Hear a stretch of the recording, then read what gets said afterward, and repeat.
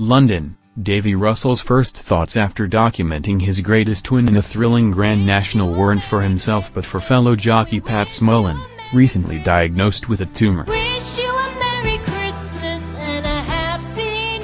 This one is really for Pat Smullen, he explained.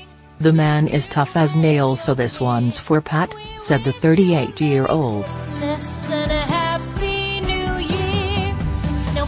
Russell cracked the great steeplechase at the 14th attempt, keeping diminutive Tiger Roll's nose in front of the charging Pleasant Company on Saturday.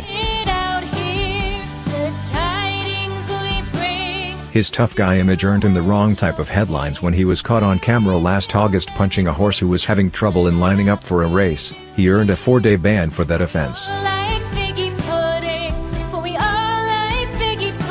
There was no anger involved, he said at his hearing. There was no malice. I had no anger towards the filly. It was a matter of trying to get her back under control and trying to get her to pay attention. However, such blows have only energized Russell to bounce back, and it is ironic that Tiger Roll is owned by Ryanair chief Michael O'Leary, who delivered the biggest hit to his career 5 years ago. Over a cup of tea, O'Leary told Russell he was sacked as his retained jockey after a series of what he believed were below-par rides.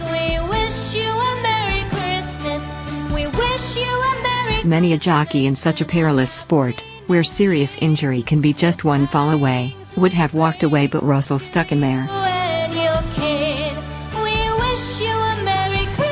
When we parted he could have easily gone in a huff, given up, said O'Leary.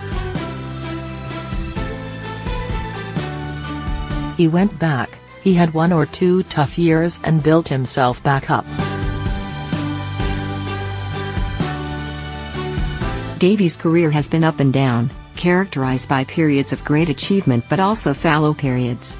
And it's the way he keeps coming back and back again.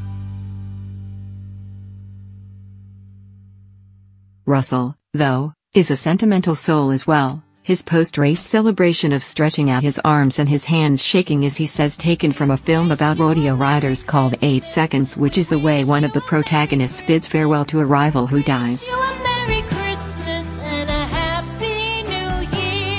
Russell is never one to fate himself in victory. After a big win at Cheltenham in March, he sang the praises of his recently deceased mother, and he paid tribute to her again on Saturday. She was a marvelous woman, who got me up at 6 in the morning and would drive me round the country, he said. His father too got a mention for his role in stirring dreams of national glory in his son. The only time I ever enjoyed scooping up the grass when my father cut it was in the spring, and I would make it into national fences, said Russell.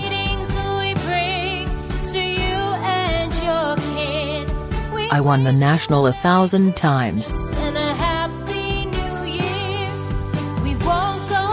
On Saturday those dreams became reality, but he accepted what could have been the flip side had Pleasant Company got up to edge him out.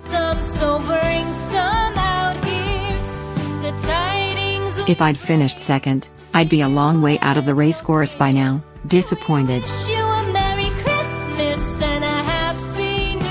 But I didn't, and I'm here and everybody wants to talk to me, he said.